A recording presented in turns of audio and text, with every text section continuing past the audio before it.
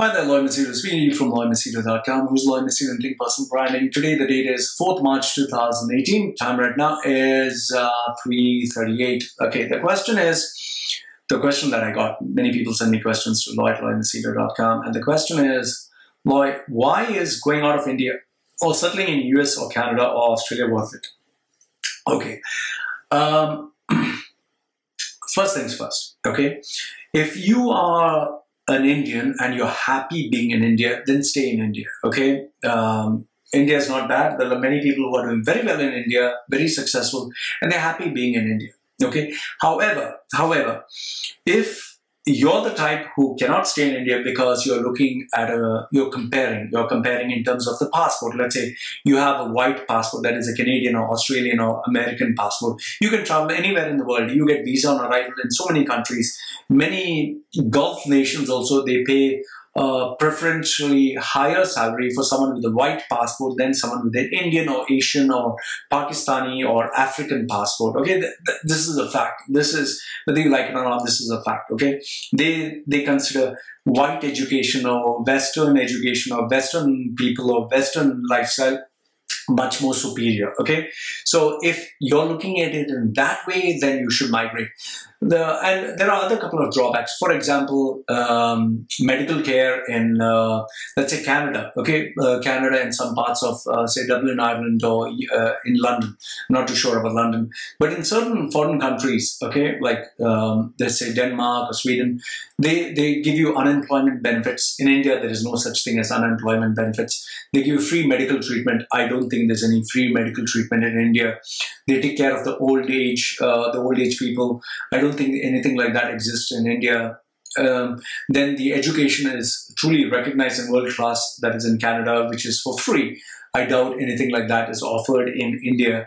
And then you also have, let's say, they give you skill, they train you to and help you get a job if you don't have a job, which I doubt is happening in India. So I'm not trying to badmouth India, but these are the limitations that are there in India or Pakistan or Sri Lanka or any of the Asian countries. They don't offer as many benefits as you would get in a Western nation. And keep this in mind, the passport itself has a solid weightage. You can get visa on arrival on so many different countries. And if you go to the Gulf states and you have a Western passport, you get visa on arrival, you get a higher salary, you get preferential treatment. And this is the reality of life.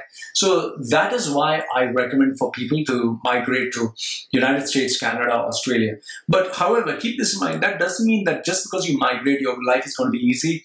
The majority of people who migrate at the age of 30 or 40, if they go from India, Pakistan, they go from Africa, they go to Canada, US, Australia, they only end up with jobs like in McDonald's, or they work as a sweeper or cleaner or garbage collector, or all these blue collar jobs.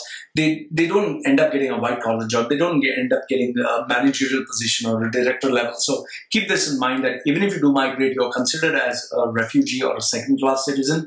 You'll never be given the respect. So just because you migrate doesn't mean your life is going to be easy. If you have to migrate when you're young, study in that country of your choice, get an education, a degree, a master's degree from that country, and then your life will be better. And then obviously you'll have a better quality of life. Okay, so that is why I suggest, I recommend people to go to United States, Canada, Australia. That's why it's worth it. And because of the drawbacks, the politics, the corruption, the superstition, the narrow-mindedness that is there in India, that's why I choose not to be in India. Okay, I'm not saying India is bad. I'm not saying Indians are bad. It's just that me being an Indian, okay, I find it very challenging to adjust to that environment. There's so many things. It's so overcrowded. There's so much of competition. There's so much of pollution. Anybody can just say that, oh, this guy, spoke to this girl, and then you get this moral policing. And here in Thailand, nobody bothers me. Nobody interferes in my business. I can do whatever the fuck I want. Go to a prostitute, go to have a girlfriend. I can stay with my girlfriend even without marrying her, which I doubt you can do it in India. So this is just what I think. Up to you. Maybe I'm wrong. Maybe if I'm wrong, you can tell me in the comment section below. So anyway, this is why I feel It's better to get out of India because there are a lot more opportunities, a lot more forward thinking, and a lot more laws and structure in place than there is there in India. India, there are a lot more complications. So this is just my view, being an Indian passport holder. Let me know what you think. Love to hear from you. So this is Loy from LoyMachedo.com. This is Loy Machedo in Personal Branding. Also keep in mind, like the video, give it a thumbs up. Didn't like the video, give it a thumbs down. And if you beg to differ, please put down your comments in the comment section below. So this is me saying goodbye for now. Take care.